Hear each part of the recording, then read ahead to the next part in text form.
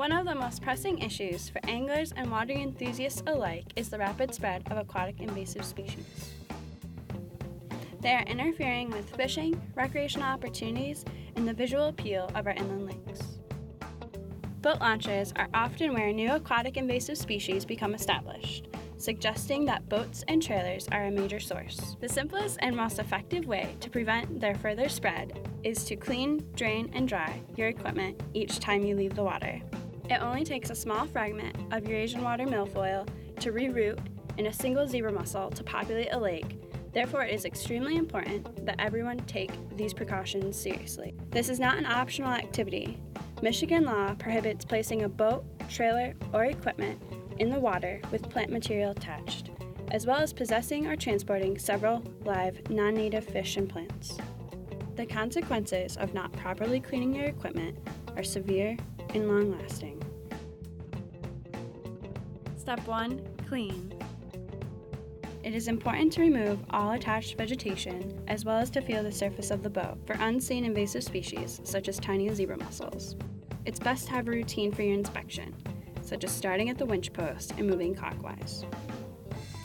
Be sure to check your anchor and anchor line, boat propeller, and anywhere immersed in the water, as well as the trailer, including the rollers and bunks for hidden plant material on the underside of fenders and the entire length of the axle.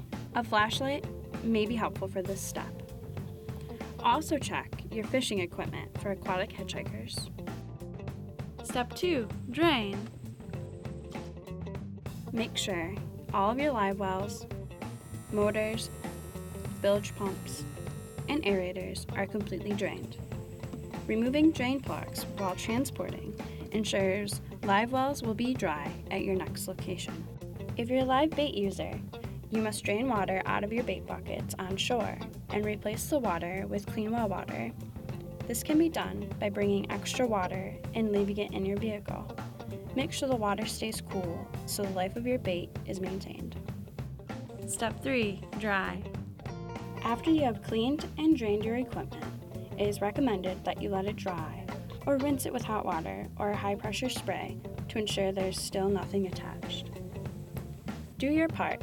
Clean, drain, and dry, and keep Michigan inland lakes free of aquatic invasive species. It's up to you to protect your resource.